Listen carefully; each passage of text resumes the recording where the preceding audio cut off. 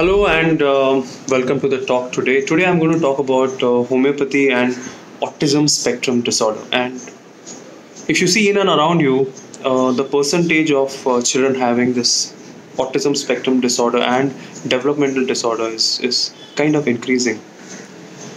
These children very often they are special and they have problems in social interaction. There are certain repetitive patterns of behavior. Many kind of behavioral patterns start formulating. The communication is one of the major issues.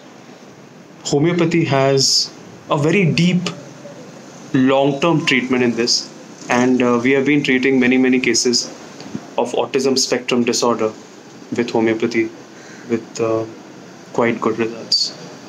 So I'm just sharing one of the testimonials of one of my patients who did very well on this. So have a look.